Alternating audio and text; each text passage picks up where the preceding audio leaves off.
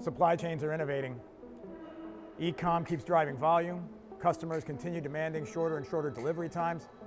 As a result, we're all looking for ways to manage what I call the great exploding warehouse. If your job in the warehouse is to depalletize off of a 48 by 40 skid onto a conveyor, your workday is measured in tons. These are hard jobs to fill. They're even harder to retain. So PlusOne set out to help. We applied our 3D vision and AI tech to this application. PickOne is our vision software, and it makes unloading pallets in warehouses, fulfillment centers, and DCs a reality. A full pallet is placed in the pick location. PickOne immediately begins to image the items to determine size, shape, location. The software then determines which ones are pickable, assigns each of them a specific confidence level, and commands the robot which item to go fetch. The reason you need robots and vision to do this is that pallet mix has changed.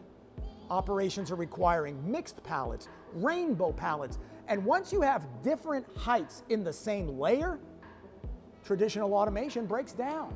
This is all solved by PickOne, which can manage the individual cases. The software is so robust that the robot can easily induct items off a pallet of randomly oriented cases, cartons, trays, even bags right onto a conveyor. The robots are able to easily unload a variety of pallet layers, including those with overhang. We've designed it to work with any robot solution at scale. With PickOne, the robot tackles new SKUs with ease, performance improves over time. What do we deliver? We deliver reliable, consistent throughput. We can even ensure the safety of your workers by moving them out of these repetitive, injury-causing tasks and promoting them to higher value work. We do that by using Yonder, an application that gives us the opportunity to employ a crew chief. That's a person who can remotely manage dozens of robots at a time from a workstation. I want to go back to this idea of confidence levels. It's an algorithmic measurement for how confident the software is that the robot will be able to pick up and place an item correctly. High confidence levels result in automated picks.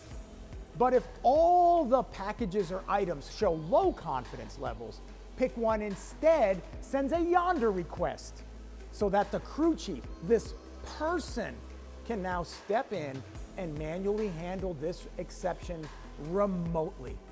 And because Yonder stores the crew chief's responses, PickOne systems become smarter over time.